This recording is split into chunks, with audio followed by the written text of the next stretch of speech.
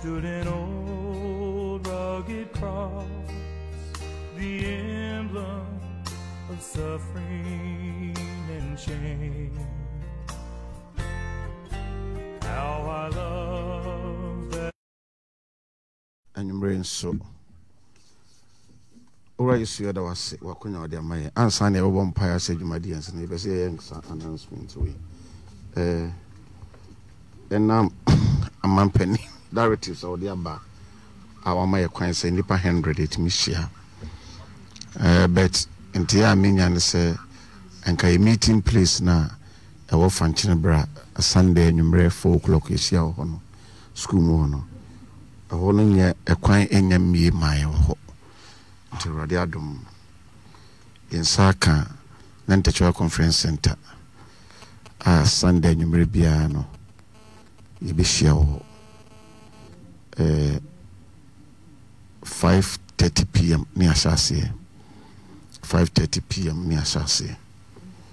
And to say I'm penny editor winning answer no a hokradi and will be biao and Obian prepared no say Radia Duma Sunday 5:30 p.m.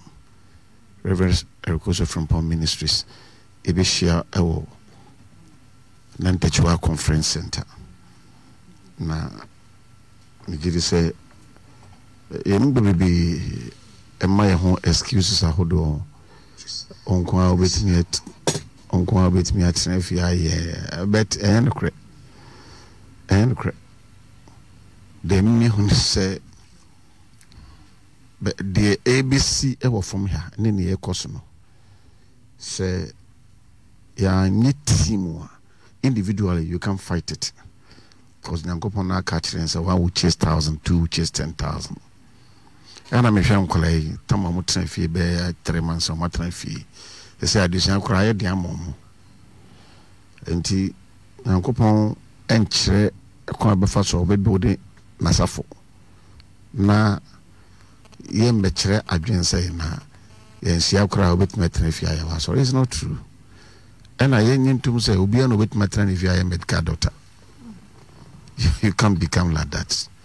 There is a procedure. So the me who say obet metre fia, but you can only benefit from the anointing also. And this was then you the ane oboa. And this is a washa. Babu nakin kind of dekeke. You understand? But so share botaye pa yankopon de asuo ne adomo odema nipa ni bi. Some be pastors, evangelists, teachers, prophets, and apostles say be perfect sins no. Eyo bi adwuma. Enti ntimi ntrefi enua automantos. Enua unkruma, enua umeko. Enua obanche no body. Where the ana is a jebi maybe. Eso bi ane de asene so from here. Nti erade aduma yenyina ense hu kran. Na dia ba no ho na ne ebeba no. Say yenyai say we want to build the family. We want to because a boy become morning devotion. Oda pa yenye random research in area say you morning devotion and the person going to miss around much at that time no bompa. So we still want to remind our viewers and our listeners that God willing on Sunday date is 7th, on the 7th, Nantechua Conference Center. You be sure 5:30. Already out of my maybe anymore. You won't pay. Alright, said there was name rain so my akonya biem. Boy. Nama wasemra ewunyansam nenti asim nemfa oje emre umba yeda was we Yesu dim ne bompaye amen right last week yepsi e kire asimfo fadam na last week na rade adom last week yeah last Wednesday and ye shase na yakabako on say verse bia e wo Bible no. So two verse na nko a two verse na nko a wa hwe obeti because your asembia no your meaning e wo ho like you can say he is gone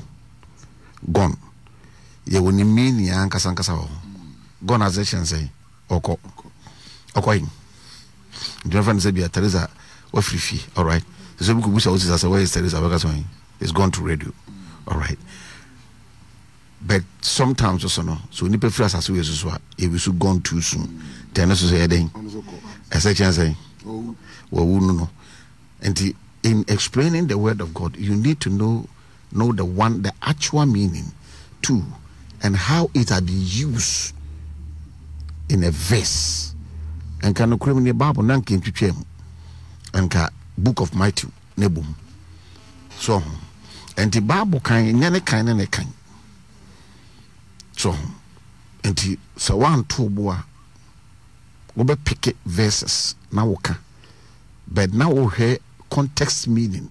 It is not the actual meaning of that word. You understand?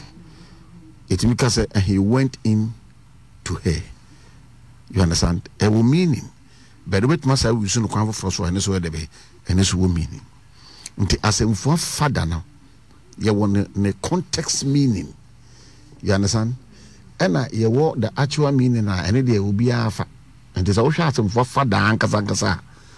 As I say obia bibi freedom but no I have an argument with it or to it that because a more say or more but we don't refer them father, we don't refer to them fathers say kraman background in from mothers because mother no 10 years anya me na me be frɛ mother anya me na me ho father ana me tuma kasa me father obi New York ene be ma obi agye tum sɛ abrante em sɛ ne papa nie clear na me be sɛ ye kɔ akyiri kakra ansa na ya ba wo so the way we are sene kono sɛ Christopher mobile hu saa na makama no atumwa then the Antichrist will take us so easily. 2, if Christians will continue to divide themselves, the Antichrist will slip over very easily. Adeba kwame hu say yes spirit na Nyankopon de amaye no eno an odi ma nipa nyina me spirit wo mu no eno an ewo North Americans, South Americans, Europeans, Americans, Asians, and one of whom. Enti me mboro Asian ni so. And I was would hear me. Or the infamous Ghana, ya limit said to Ghana. I'm gonna new Fanti new, Ko new, Nigeria new, Togo new, Benin new, Yengina, no spirit and Uncle de Mani Pan, the same. Nipedio de mine, the same. The only difference I say, many home netimi mono. Me kusua football. And in the mudia if I born on I become a spirit. And I me beat Teresa.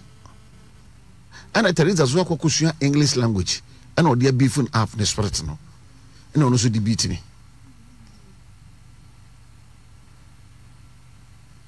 So Osha a hefana yeko. And to ko ben ye kokon pacho ye kokon to ko so nuse kokon to ko de life ankasa is war and the say radical me kire me onipa bi a oni adwene oni life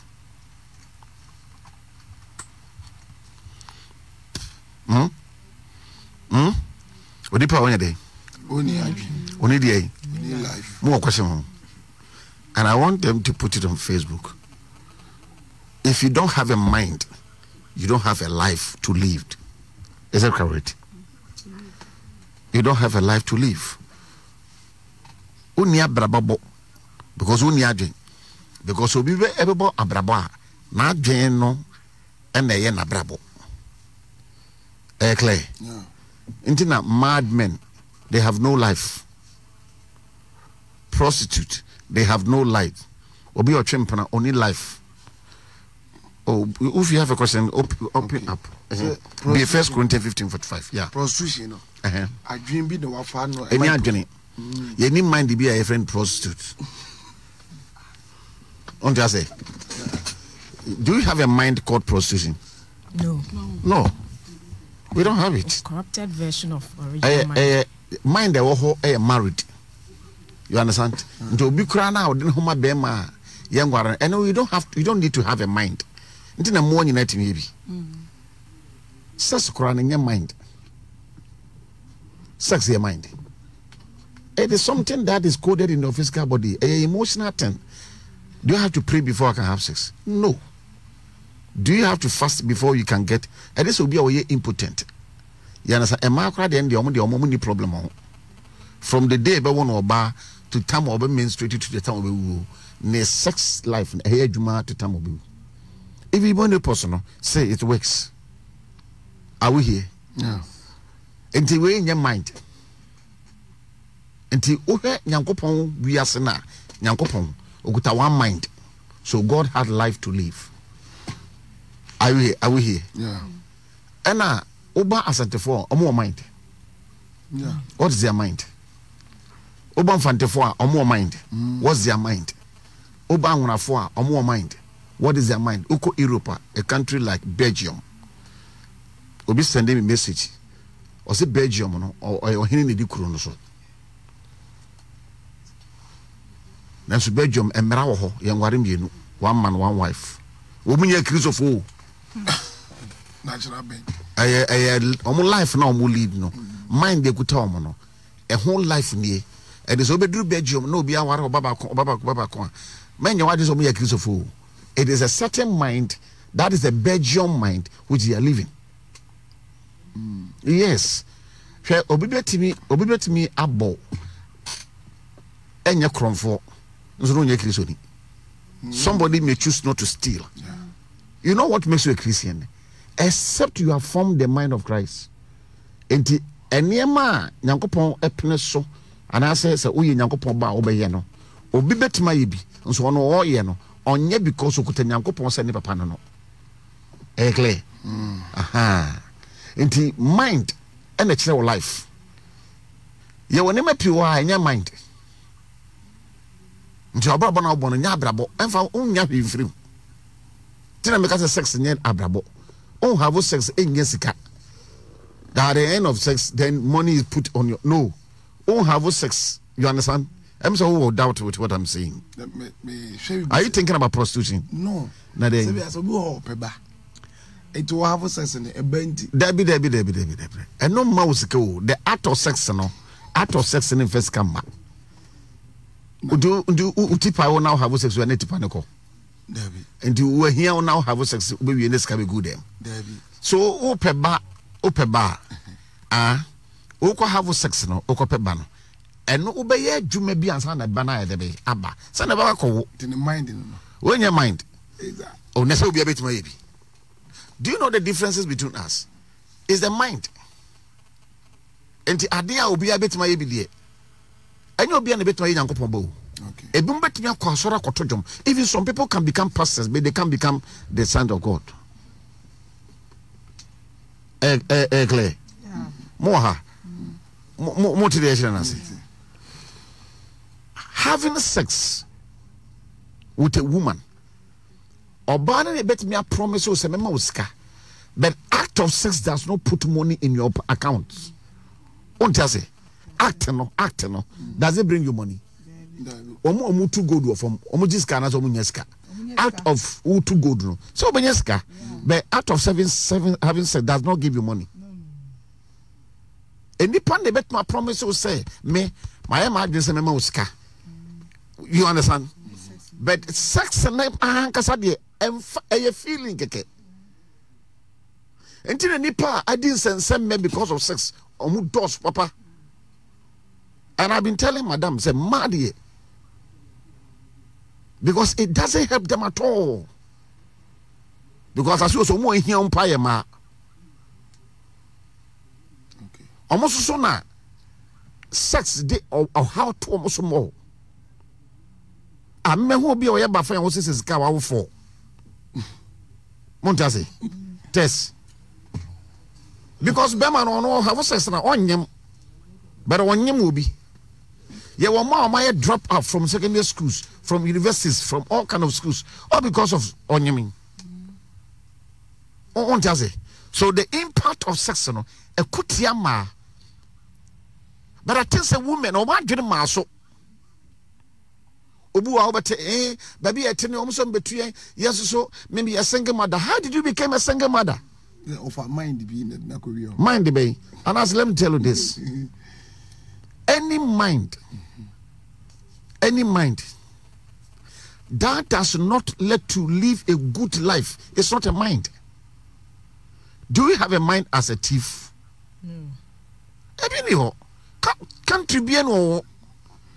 Ye trouble be ana. Omo mind is somebody yakron for. Do we have? No. Ye ni country be a omukuta mind is a prostitution. Do we have? Urum say we prostitute. Uko worry feed mu omo prema nware no. Enti adente obi ampesa mind no. Enti enya mind. Be ye can mind that e dia abrabo or abraba. Utim say wait, this is good. And the politics are more mind. You understand? So they leave it. But there's only one mind. Okay. And it will be a set go back to me and live life be. Na you. So no new Christian. So na turn Bible. Muntase. Yeah. Say Hindu for on your born in Tenia. Yankopon can say you do ho. Nti enye. But is it the mind of Christ and will live this life? Tene Yankopon say omo ni Christ honhom no. Omo nya ne dia. Yeah. Aha. All right, we enkoso tie ne o. Me busa say ede entokwa ne yekoko. Difference is a young builder my honey o. Madam yoba. Nanso ne honhom no is the same as me honhom. Ye nipadua and the differ. But no kra no the same thing the womb. But all things say be my body in kasene does say about there. Mewa. And the mouse the insurance does the same be man. But almost say body biare 70% water. I know makade. I have not research into it. But the question is the physical body is made up of dust. Yeah. All of it. The spirit came from God. All of it. And it is the same. The NBTBT, I want to say, China for sure said you see technology, mobile phones, cars, and any and the European phone this year said you see dying, come, doses from Mosia. You understand? And I home at the mine, you fancy and no more cars, no more Toma, no more GSK. Omuyendro Montase. Yeah. And Tinasabia, omuya superhuman. They study the nature and they learn how to produce or to manufacture drugs. Unse drebu enyebu Ghana ho. Company bi antimi nye. Na say ehunim de ne yenni. Ane yeso ya wa ha sei. Be ye no uhum na kuta no. Obi akosua political science. Political science and one Yankopon so no suan or head environment no the policies no and wo sua and obusu akosua computer science. You understand? She met maka so obu ko sua football so nya scratch political science ni no. Yeah. I met maka so Ronaldo ye ka oni Messi bu mu a bebre no cry bebre footballers ewu sika say politicians grant nka otumi say almost all my contracts. And be a contract obu or your contract o. So a politician would be contract no. No got to Teresa on your contract. Now no aje contract be a 500,000 and a 500 million and a 50,000 Ghana cedis no. No the matter is no can say magic 10% commission. Internas as associates will be a new bia. The only thing I yes you say this is Gabriel say also printing press machines no we dey be so anima say what one no but ono no wosua kakra enti unse enne my spirit no e bi dia abru bi so but ye konya nkopon adwemu a spirit no de ma ye nyina with the same measurement is the same spirit ye nipadua is the same me just say Teresa but ono so ye de be eseme tuntum same Mama said I didn't say. Aha. Maso etre esen obi aso. But aso is the same. product of the same thing. Same function. It's the same function. And they say, oh, what's on Tiasa one? Nanya Sana was to only a deformity. Monkain can first contain chapter 15:45. No, Nanas, all can first contain 2:11. 1 Corinthians chapter 15 verse 45. And so it is written, the first man Adam was made a living soul. Yenina is a product of Adam. A free Adam. And only Pepe Baba says to be an Adam. First Adam. Gateway. Or a gateway to the entrance of this world. Last Adam no is a gateway to the entrance of heaven. Wow. When you move on to Facebook. First Adam no is a gateway to the entrance of this earth. A human, you understand? Last Adam, ne yesu ne fa no so ba asase so. Ye fa first Adam no so. Yesu de ye fa no so ko dan kom. Clear. Enti on say Adam odikan no say nyina ho ne ye fa ba ye dia. Ene ye nyina ye pe. Obi na digi si obi oye broni ba, you understand? Ni nipadua no na different from me nipadua. But ye hom so ye pe. Na on ma de ye. Environmental differences. Environment bi wo ha. Ye nkwanfom Sunday. Na sign mu de na be ka me hom. Enti baby kwa ye fa sign mu de free ye no. Na that spirit ko ni manya encounter. Ani ye environment bi wo so a. O park car, this all parking straight. So unim ebia Belgium. O ti Accra ana wo ti bia Sunyani, all right? And wo be Kumasi. And I will buy no. I be park you KC TUC. E be charge you. Hey. Etiamra. It's the same country. It's the same country. Etiamra tirisa wo reporto. Me ama wo baby. No wo tuaka. Wo ba Ghana ha ye park car ye fie anim ye ni eska. Abrochire wo fie anim ya market wo park wa wo be tueska. On jaze. Wo ba Ghana ha. What we think the so go bonten abrochi and think the so go bonten Belgium won na mo ko think the so go bonten UK cry nya sa me baby ko UK ana all for left ana ka kire broni na ogina so the police ni no so on fa ne ne ma no otam man no em say dem work kra nti otam man o de ko see lift na all fa ko no and we $5 the ma police no so what do you want me to lose my job? Where are you from? Ghana. To wusa Ghana wo free krom ho because in UK ye ma police ni nya ma umaniska the Ghana ha bang kra wo koyi usika no no he woni enti won say wo bi kana Customer service. one service no bet abroche no okọ restaurant onu nipa na restaurant waitress no obobu say school but a tip omo dia ka ho edi se mpokwa no one tip na omo bo o dey scanner obetia no o total na o cost of was spending on honor omo the tip no be ka ho ama no eno na me ka kire madam omo ko Saudi Arabia eni Kuwait wunim de Kuwait for friend adwuma wunim de omo friend house help ho enti wo te Ghana say oh we see o say na me ko Kuwait omo m twitwi dan wo nyina because Kuwait house help adwuma wo ye no wo twitwi dan ho ono the Ghana house up na ekọ Kuwait anase Saudi Arabia enti ono obi amount $2,000 a day and a month ebi amount $1,000 a month $500 a month but house up wo Kuwait ono ubasi socks obatete socks ho obasora no pa by 3 a.m. no other 12 a.m. and at 2 a.m. enti so obi mo adwuma job description. We make accusations of words and things and people and to one say obiya no obiya adwuma onya no anane mutam no opira no some kasem yenya adwuma obobu some pastor me job description you should ask and any recognized institution when they pick you they give you a job description. And you see this why and of farm adwuma no and of my memory simple woni me dey won tim o ka say o fa house help napko e from dey farm assault. If I'm assault, nobody a farmer so my job description a day. National service or so your service. Now job description a day. Baby, a post you a so my job description. Now job description you're verbal, non-verbal.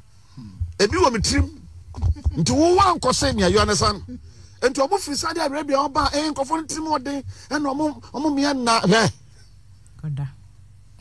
Now who name the job description? Why Eden will be a flower course? I will fire slave. What a Ghana. One waffle plane across Saudi Arabia so compared to my. I know dear Jumanamau. And you come and say what for a now who name the job description? And I said no be kebi. And a mamano, Nebanya accident, and a mammy got trapped running chair hospital. And if you know my you don't know their job description for you, so you should have asked. I believe so. I will say trust in you. Until I say we go school no. To be our found job description.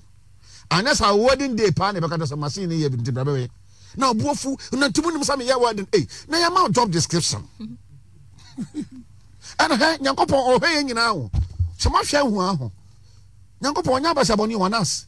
Unya no obi kwa pam no ka se Teresa obeda 8 or se Matemis meda 8. Ubuso obodu e benyaw. Because a curse without a cause will not stand. But if the curse has a cause, it will stand. Dear, you buy for me, I say no. And I be more jiddy with dear, a top almost sorting up. And you will cost your banking, enemy dear. Patrol, Nam one, once you're there. And then was good. Soko University. What we plan, we don't go for come good netting, the netting. And on say, hey, a young farmer in almost radio. Yeah. There was formal education and non-formal education. But the young farmer has said, no, yes, I will say, Swadi. Into who I was young or Banufu, say, or a daughter, but or your daughter on the breast, and will be a daughter, or your daughter on the eye, or be a daughter, or her a dream, a brain, a meaning, I drink the ultimate of her, I drink a spirit, brain, no, a meaning, or him. And will be house some say was for EMT, ears, nose, and throat. You will be a Jumano. And the Cassation, young fan command gynecology. Yet you command doctor or either bay or ENT or Sia. You understand? And yes, sort of no. Name the answer at the same level. Obiao. Baby. Oh, a 1 year in SRC. So I know a baby. And to also from the environment. And to acquire all Ninia, the Amoyano environment, because they say no bit a baby. Why a pizza, and why a cladiani. Now, I am saying, I didn't know Besobidi. I want to pizza, the demand know about a noon.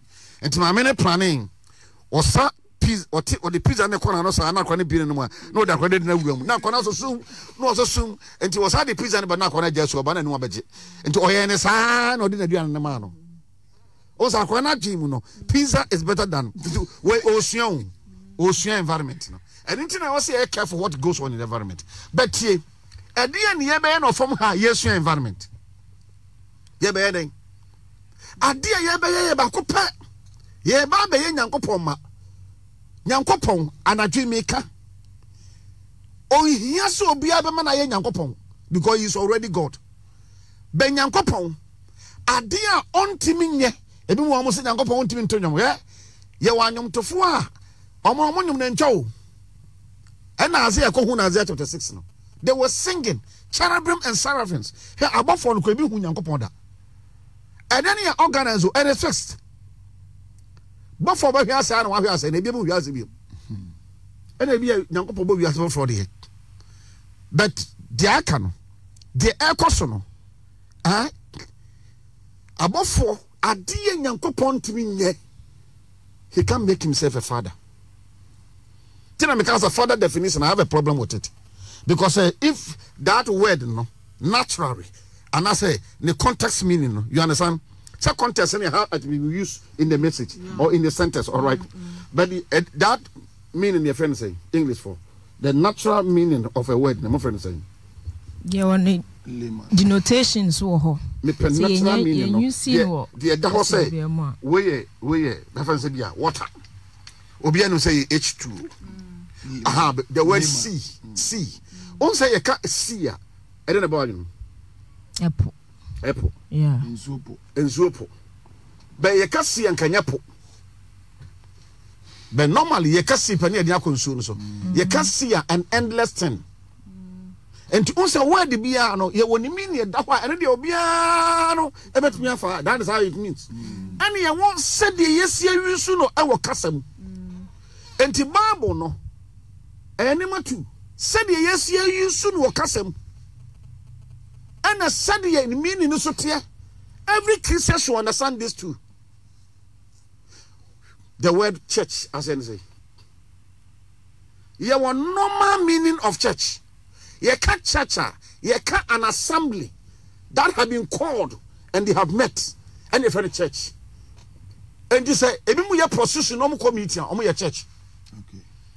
So politicians here, or your church. So political party, area, or more calling you na no party no, or your church. That is a normal meaning. And the yes, we will use I will build my church. Not just say, oh, you should do differently. Into another church, you know. I am Crawford. Tell the son, I will build my church upon this rock near Christ. And to yes to church. I am more or no yes to didn't want some. No, mamma, sorry. And to who cause on them who call prison yes to find so. So by idea, I want her. Yeah. I didn't know what the most about of Jesus for Egypt. Tinia no biaho. A honey man will say, Yanya Casai. Yanya careful, Yanko. Won't it may Jan or the Hama? Because on one bonini. Show, God can make himself a father. Teresa can make herself a mother. Madame cannot obey me a walk, but unto me and her mother.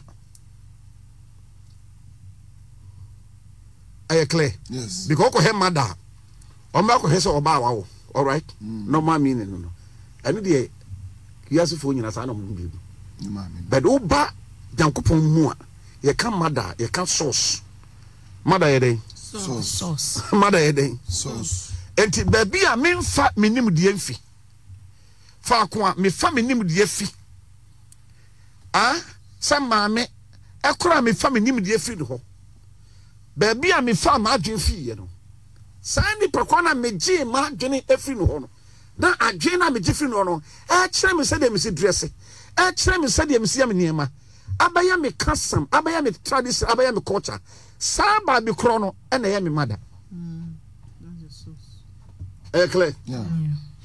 Why no fuso na no me? Mammy no fusio. Good. So we no ye no na mammy dey different. Na say no be. Ti hwem na mammy be no fuso no anom no. Ah da bia bufu no obodua. Why no fuso? O mammy no fuso dua ba wom. Because o see obedi no fuso ani srade ane wo. Enti wo de we on the no wo pesa wo hu maame a hwe kwa afa so dress wo be hu maame hwe in the final days just be pia and ma people wo so mo se no wo say yeah this is our mother Jezebel na afa say Jezebel no nya prostitute Jezebel no fikru be so Jezebel was not a Jew we a Phoenician oba no tam na bosomfo e bai. Oh, now you have not to say. At the same time, so I can say a Christopher. Shadia, share as a phone. The no Ghana. Ah, Christopher, I cannot know. Share schools will be and so on to see Munumsadi. And son are buying Betty. And they three some breakers and me and Yasoro school. And look at what they are doing.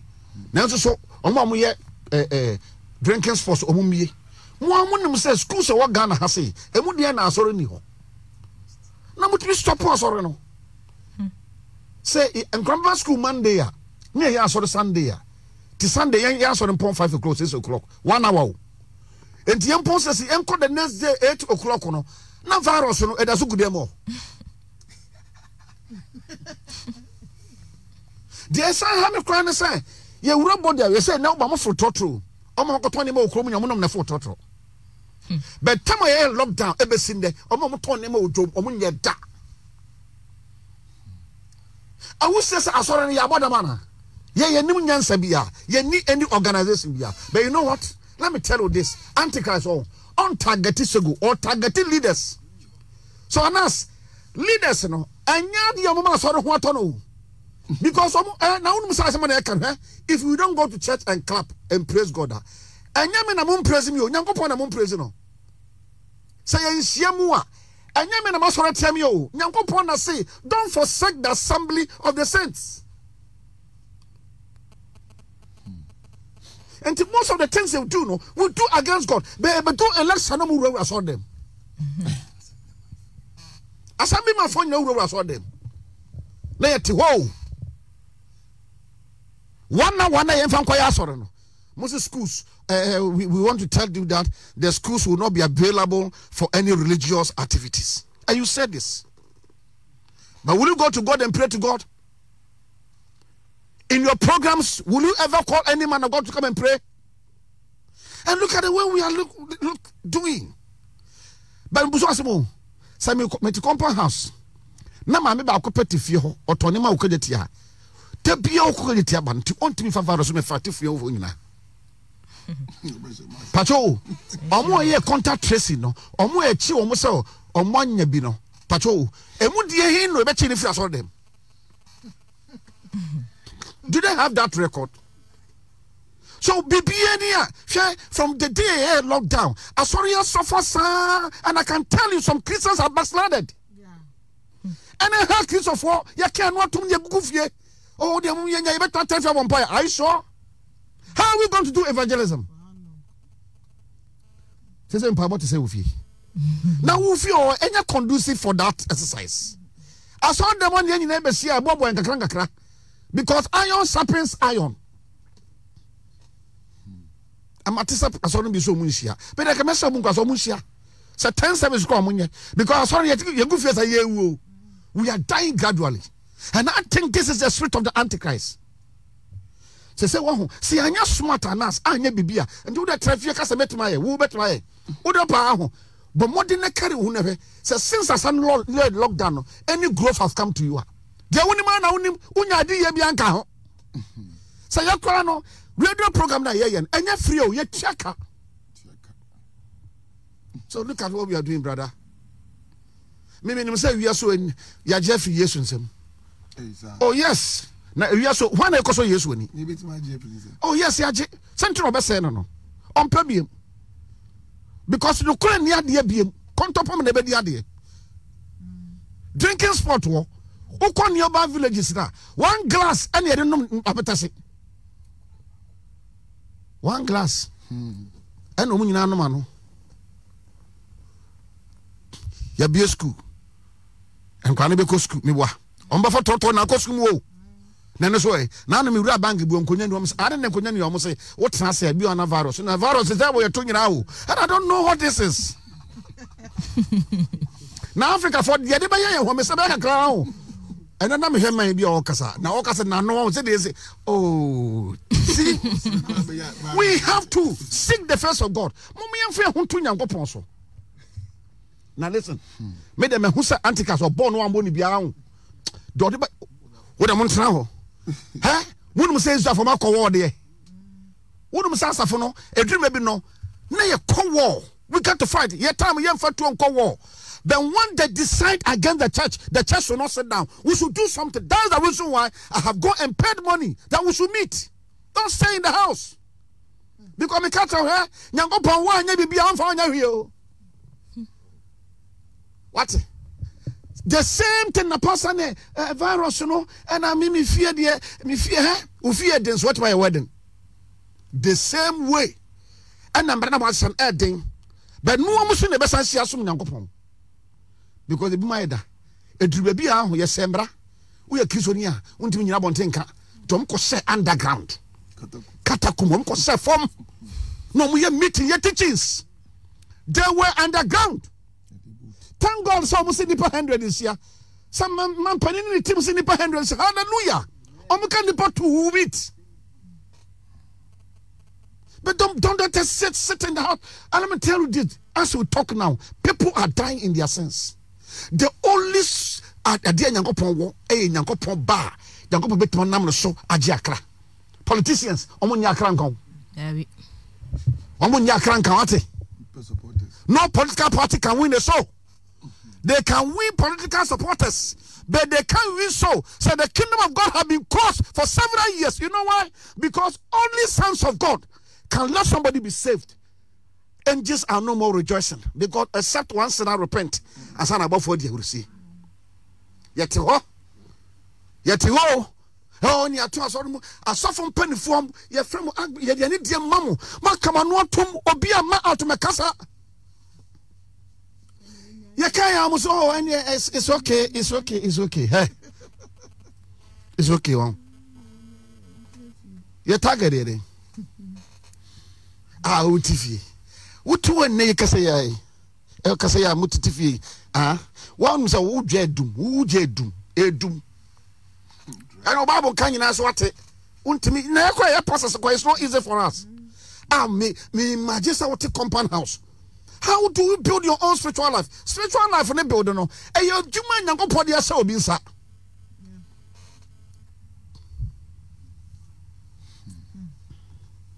Say Arabia we are saying this is strong maybe a bit makoya. I saw them. No more almost happened to Korea.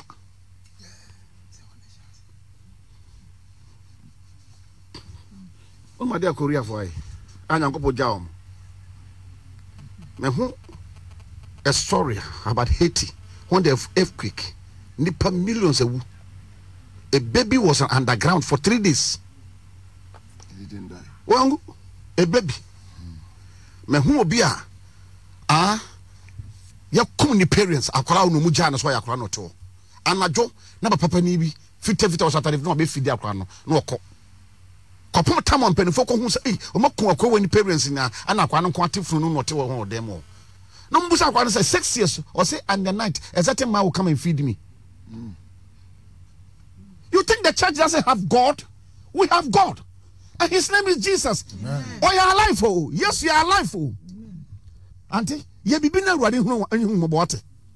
As I say come won bi, do something before you die. What are you doing? What are you doing? Chu obi bra. Ha o mama ye 1 hour. Me say ruade nyankopon ye sia 1 hour no. And memaka because who said if the anti-card touch you, if you don't touch him too, on way huna. Ntu obopo afekwa na Paul ye adwuma no ma hu de oye no o waka no so ntwea wo me kwa me nwene ho mo ho mpae. And even in that time he was still winning souls. God help us. Amen. Mayam hu ehu na chisire no because you know why? Because ye nyina na China for spirit na be pe ye ni Hindu for say ye nyina ye de ono e Hindu ni onas be metwa catch so we ye scientists. Ye ni Hindu no scientist. Ye wo nko form ye Freemason for.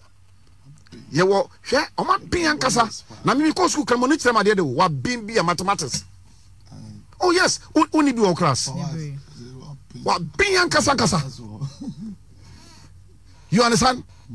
Enti ye betimanya obi a ho wo sua de ana wa be ye English madam ana so wa be ye ebia o chere me ka say ye text ye course seminary lecture na ye communication lecture bi na be chere ofri tech o ye muslim o ka chere en say na adu tama so ko US ko chere de o so mutimi ko US ko chere de on contract o kwanye visa almost say we are sorry we can't give you the visa. Oh, I don't care, it is not me who loses, it's your students that loses. I want to free okoye oba kuma say oh my friend so we are sorry we would not give you the visa, please your visa is ready, you can come and take it.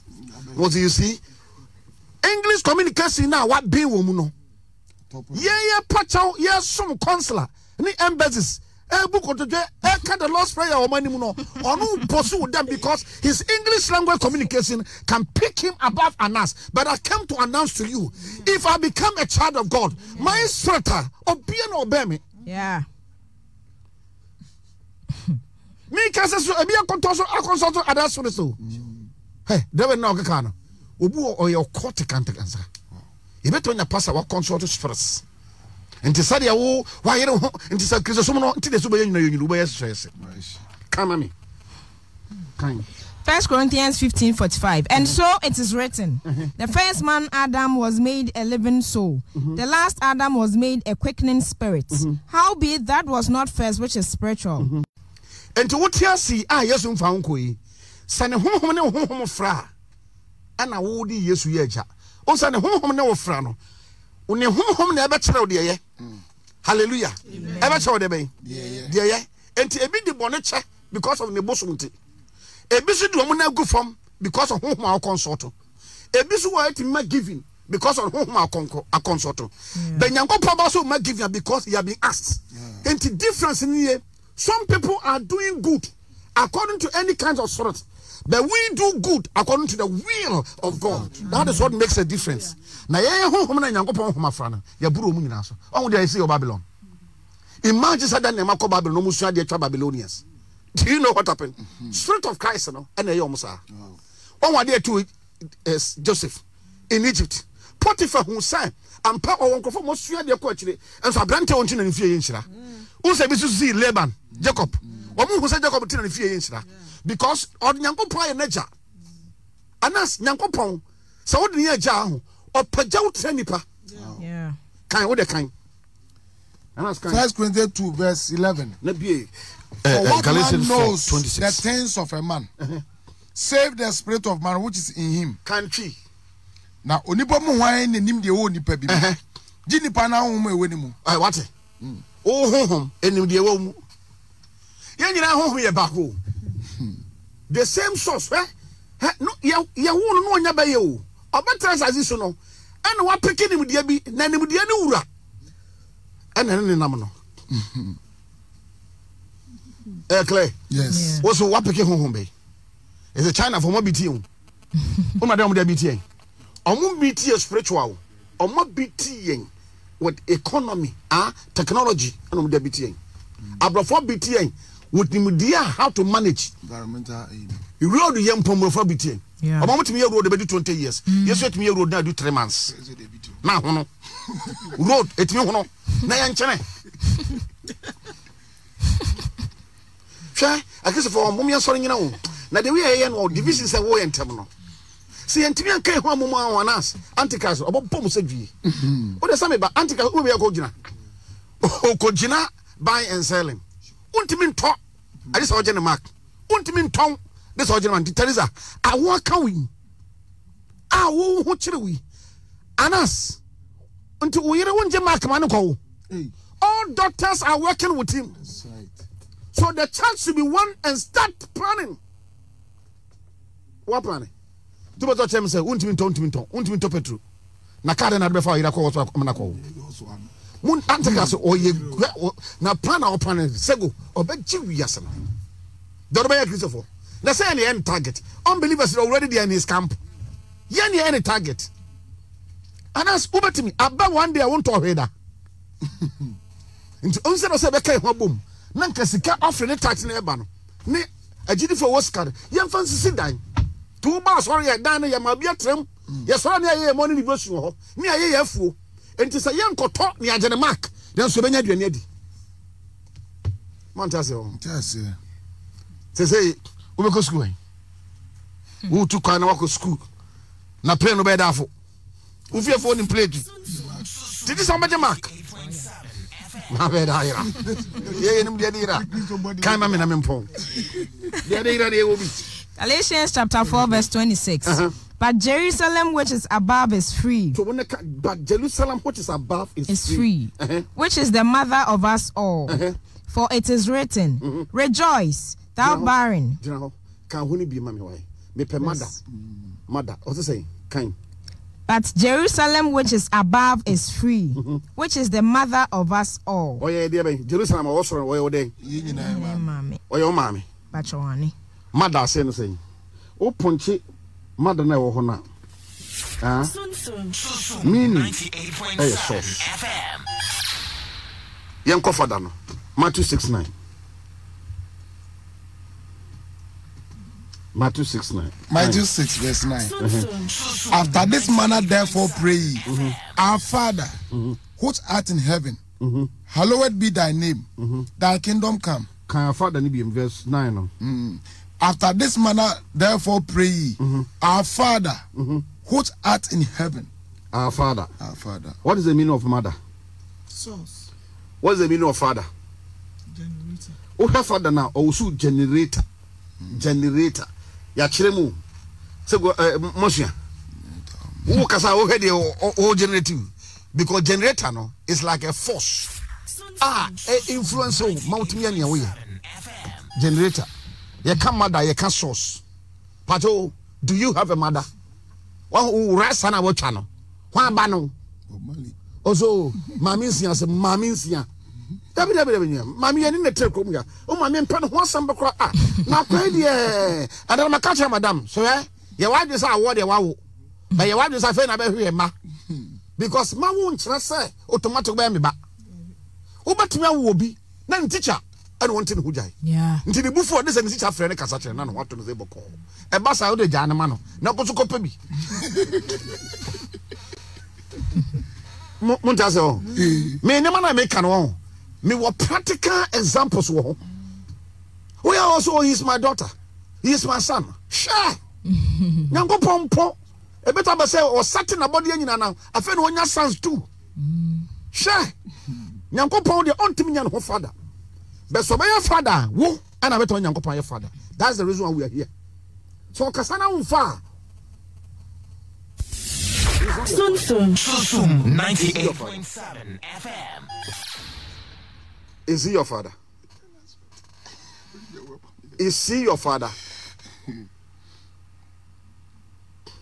Mom, yeah, it's a principles, but from the 6 minutes, but the first one, million day. You see it. But I'm going to 6 minutes. And who should pay it? And because a job description, no. What it? Then sorry, free Contana inside the Arabian Castle, Mebecca's or Mutimorden. All 4 you the job description. I was doing it. Yes, I also a woman carry already had my Sunday 5:30 p.m. You be sure on Entechua Conference Center. We are not sitting down. Yeah, time crime here. You understand? Yeah. Fight it. Now we are doing him about no saying one. I was doing fun some clean on TN. All right, nice. Okay. 024357 6681 024357 6681 or 02432868